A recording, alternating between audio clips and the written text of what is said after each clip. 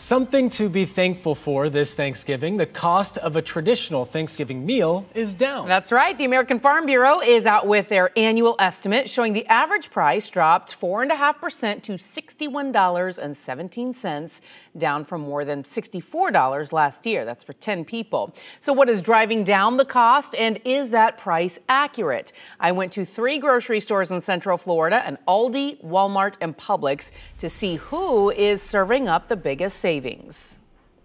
Our first stop, a Walmart Supercenter.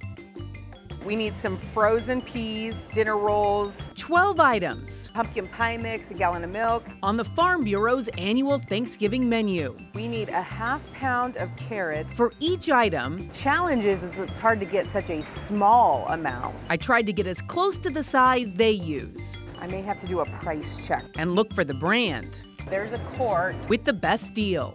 I just found a steal on dinner rolls. These dinner rolls are $1.28 for a dozen. All adding up, our best bet on a turkey is gonna be right over here. To estimate, we've got these turkeys for 98 cents a pound. The real cost. All right, we'll take this one. The stuffing, we finally found it. On their list, a 14-ounce bag.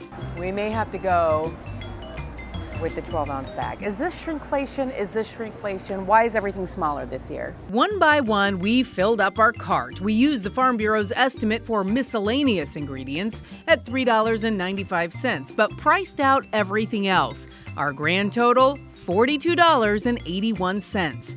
Up next, Aldi. Okay, we need a 30-ounce can of pumpkin pie mix. Now, at Walmart, we couldn't quite find a 30-ounce can. We found a 29-ounce can. Here's a 30-ounce can for $1.89. And the bird? We're looking for a 16-pound turkey. This one looks good. The cheapest, a butterball for $1.27 a pound. Oh, it's heavy. The total cost here, $45.32. Our last stop, Publix. We need one 12-ounce bag of cranberries. Found it for $2.99. Our hard work. I see one turkey in this case right now, and the price right now is $2.59 a pound.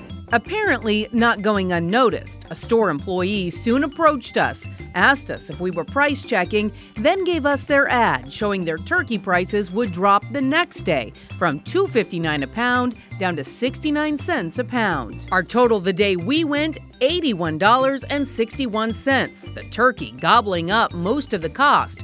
Kick in that sale price, it would drop to $51.21. Turkey prices will be cheaper this year. How much are we talking about?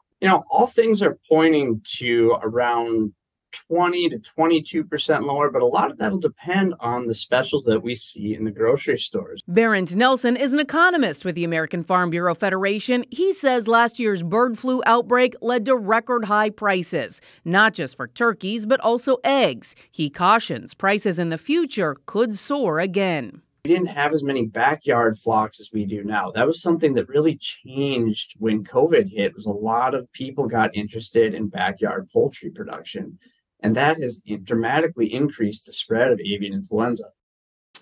Now, had we shopped around and bought our turkey from Publix the next day, along with the cheapest items at Walmart and Aldi, our price could have been even lower at $34.12.